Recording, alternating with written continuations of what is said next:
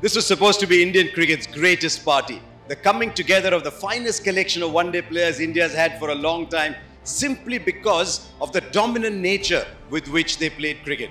Only one team ever had played cricket like this before, and that was Australia almost 15 years ago.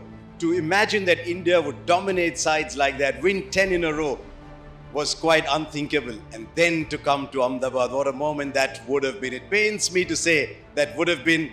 And as I saw pictures of the crowd, as I saw them leaving, as I saw close-ups of television cameras, it was to see the anguish on people's faces. And anguish is the right word, because it was almost as if the celebration was there and suddenly the cops came in and said, you don't have a license to celebrate today anymore. It was that heartbreaking.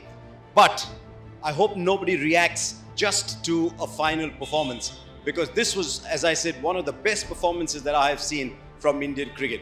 You see whether it was Rohit Sharma, whether it was Shubman Gill, and I'm just going down the batting order. Virat Kohli making more than 700 runs, bold attacking leadership, Shreyas Iyer coming of age. Wonderful performances by KL Rahul. How good was he behind the stumps? The spinners bowling so well, and the best fast bowling trio to have played for India. It wasn't just one aspect of the game.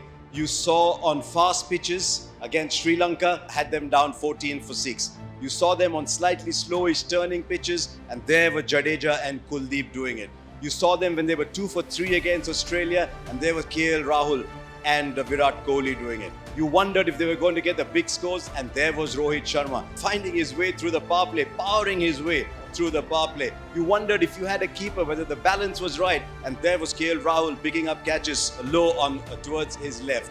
You wondered if after Hardik Pandya, India's balance would go awry, and then in came Mohammad Shami to have the tournament of his life. So every time India looked like they might have an issue, somebody rose to the occasion. And so anguish there is, sadness there is.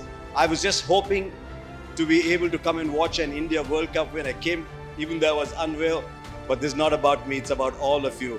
This is just one of those moments, but don't ever let the result of the final color the fact that this was a fantastic performance by India.